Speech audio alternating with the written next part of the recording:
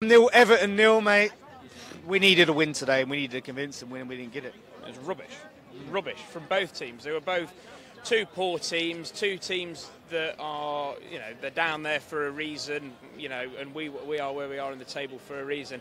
I'm sick of this manager now. I'm so sick of him.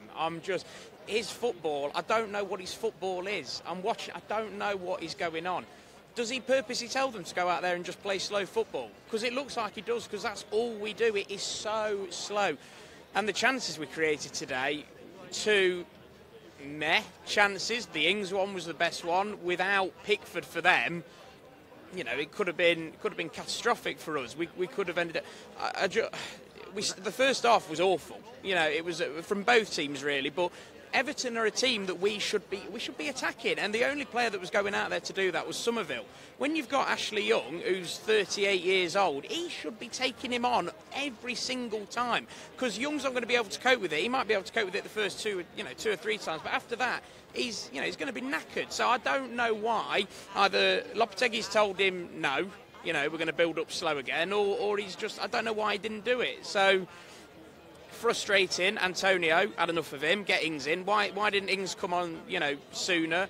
It's just frustrating. Yeah, Ings is left on late. It's frustrating with Ings because, he scored that winner, the equaliser against Fulham, and this was a great chance from kick on, and we barely saw him even off the bench. I don't know whether he just don't fancy Ings. Fulkrug has got a mysterious injury, and he's just persisting with Antonio. Fulkrug, when are we going to see him again? I don't know. Just a random. I've sort of forgotten about him, but I don't think he fancied Ings at the start of the season. I think he probably would have got rid of him if it were up to him, but that's no excuse. Antonio, why do we keep persisting with him? How have we got to 2024, nearly in 2025, and that bloke is still our starting striker? It's beyond me. His first touch is dreadful. And he's getting worse with his, even his pace. It's, he doesn't. There was one point where I was just thinking, just run, and he didn't. And it was yeah.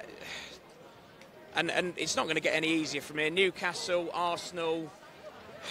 It's not getting any easier.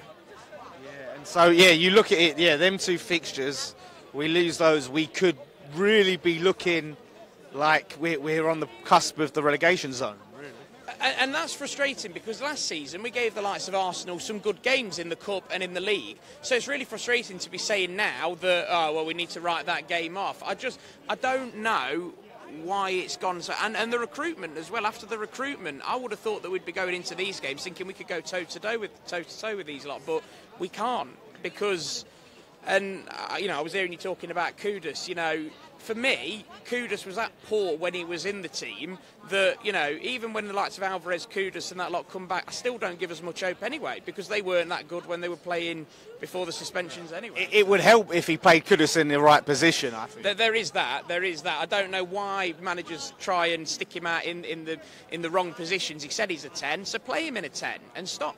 Paqueta, stop playing. He needs to be taken out of the firing line because he's not performing. He's not performing well. His passes aren't coming off. Yeah, we need to stop playing Kudus in that 10, Bowen, Somerville, and Ings up top. Or Anto, I don't know. Just play that 3. What do you think needs to be done? You think that the club need to admit defeat, get rid of Lopetegui, get a new manager in, or persist? Yes, get rid of him.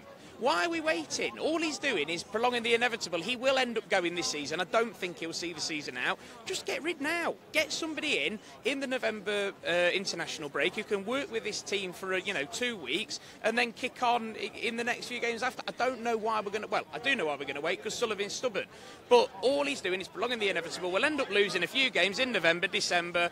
And then we'll be going, why didn't we get rid? It's so frustrating we're going to do this. Sullivan is so stubborn, he won't do it. He won't pull the trigger yet.